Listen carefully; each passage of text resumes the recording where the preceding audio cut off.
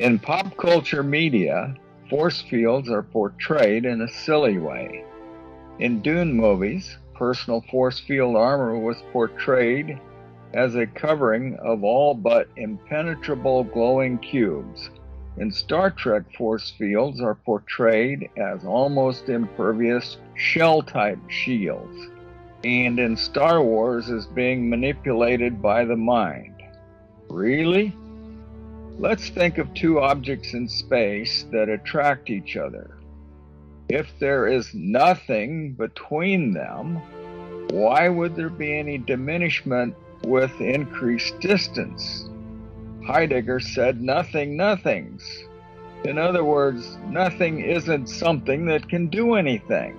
So how is it intellectually responsible to posit distance in nothing as making any real difference? The lack of intellectual rigor in science regarding the nature of a force field appears right up front in the dictionary definitions. One such is that it is a computational method. Another is it's a map of force. Webster's dictionary defines field as a special charm, aura, or spirit that can influence anyone in its presence, then defines it redundantly as something resembling a force field. In contrast to these nebulous offerings, the electric universe paradigm defines a force field in concrete terms, something that can be easily visualized. This issue needs more clarity, which starts with better conceptions and more useful definitions. A great mistake consistently being made in science is the failure to recognize the existence of dipolar ether particles and their role in physical phenomena. Is not a force field a certain volume of dipolar ether particles that are affected electrically to stand ready to transmit one of the two forces, attraction or repulsion, upon any object that makes contact with them? Here is another question that should have been asked long ago. If there is no particle medium that supports a field, what is the material or concrete explanation? Not just the mathematical description for the drop-off of the field intensity in a field where the distance is increasing. Keep in mind two metaphysical principles. Number one, there is no such thing as nothing. It's just a mental construct. And two, real physical reality can always be visualized or portrayed. In other words, if it cannot be visualized, it isn't real. Given that we live in a material world of matter, and that the basic units of matter are what we call particles, physical science always includes dealing with units of matter or particles. Thus, we need to think of a force field as something tangible and not as something theoretical, mathematical, or non-material. However, when we feel a substance with our fingers, it is not the atomic matter that we feel, but it is the electric repulsive force from the material. Is this not a violation of what was just claimed? No. In the EU model, force is always transmitted by contact or across distance by branching chains of the ether particles in contact. Thus, in a field, the number of particles that distribute the force is increasing by the distance, the square of the distance or the square root of the distance. The force gets spread over more particles and is diminished in intensity. Anybody that has ever broken a rack with a cue ball in a game of pool or billiards knows that. We know there are two overarching realms of reality: the physical, which is the realm of tangible substance, material things, body, brain, flesh, and the sensory equipment, etc. This is the domain of science.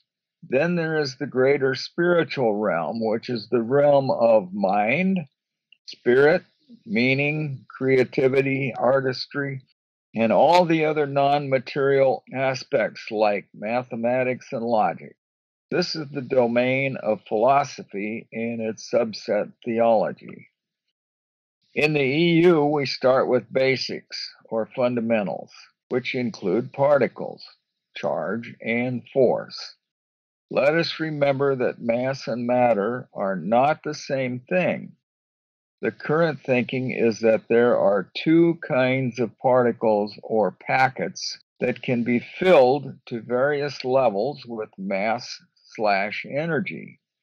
Two types of charge, positive and negative, and two kinds of force, attraction and repulsion. The developments that we find in the physical universe are built on this tripartite foundation.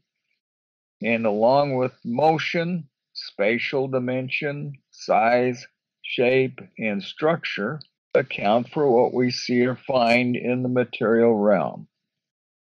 Electricity, magnetism, and gravity are secondary aspects or phenomena and are always associated with a field.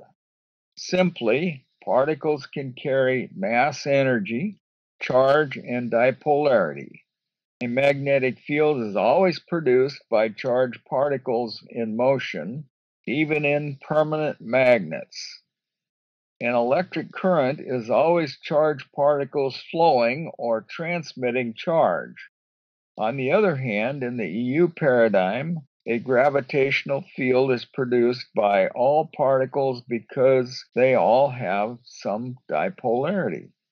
Therefore, in the EU thinking, a field is not just a mystical or mathematical construct, but really designates a specific volume of matter, including neutrinos, quote, carrying or supporting the field. These have a force effect through increasingly branching chains of contact upon other material objects or particles of matter. This is very simple and straightforward, easy to visualize or imagine. Another question is this: given that physical science deals with material, hasn't there been far too much phenomenological or mystical thinking that has crept in the back door of physics theory? Without a medium of ether to carry the field, some theoreticians get so discouraged that they want to do away with the whole concept of a field, dismiss it entirely.